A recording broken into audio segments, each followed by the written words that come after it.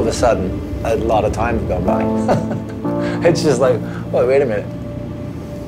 One day you wake up and you're 43.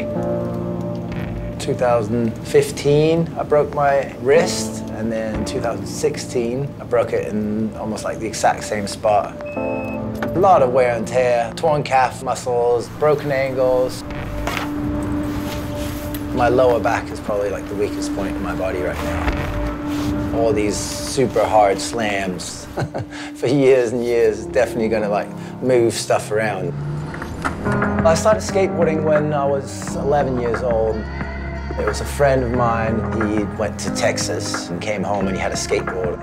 And it had like vibrant graphics. I was like, whoa, that's a skateboard.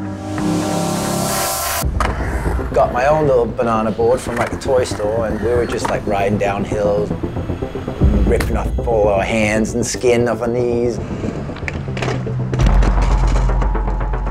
It's not really about the tricks that you do, it's more about like how you do them and how they make you feel when you do them. You always want to make whatever you're doing the ultimate, where you're always striving to make the tricks that you do better.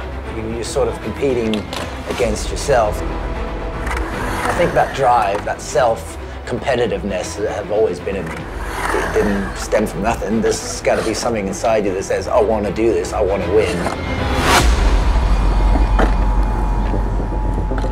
I turned pro in '92. Skateboarding was pretty much dead. You know, nobody was like really going big. All the big vert ramps were pretty much getting torn down. As soon as we came to America, everything changed, you know what I mean? All of a sudden we were getting paid by companies. A new world opening up for me within skateboarding, you know, like all the magazines and all the videos that I'd always like looked up to, and all of a sudden we were going to the spots that were in these videos and like in these magazines and stuff like that. We quickly came to realize that skateboarding in America was a lot different than how it was in Europe. There was a lot more opportunity.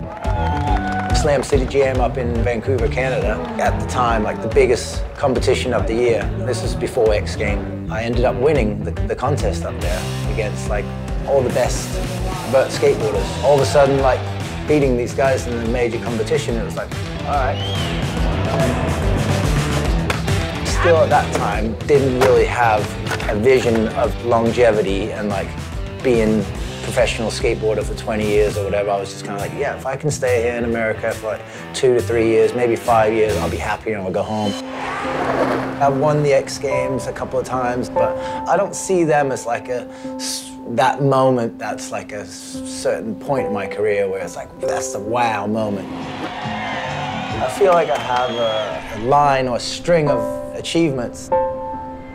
No two places are the same in skateboarding, you know. It's really rewarding for me and really inspiring, and that's kind of more like the fun stuff, and also like the cultural aspect. Seeing different architecture, different cultures. This is one of the biggest Scandinavian banks, pretty to look at, but it's also like a live space. The architect had skateboarding in mind. Creating something like this is really inspiring to me, and it's cool to see that you got tons of kids coming here, skateboarding every day and bringing this place to life. Skateboarding is so much like an art that people still appreciate the stuff that I do, even though I'm maybe not #1 ranking guy or whatever. I've always looked at the guys that were older than me and thought, wow, they're great. It took me a little while to realize that a lot of the younger guys that look at me sort of think the same way. How my skateboarding is now and how it was when I was younger or a kid, it's just more fluid. I try to think more selectively about the stuff that I do and try to make it look really nice and feel really nice, like eternally, like when I do the tricks.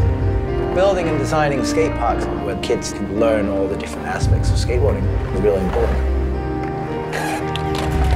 Well, I had one wish for the future. It'd probably be just to be happy in skateboarding, and finding the fountain of youth would be nice. I think maybe skateboarding is the fountain of youth in a way, you know?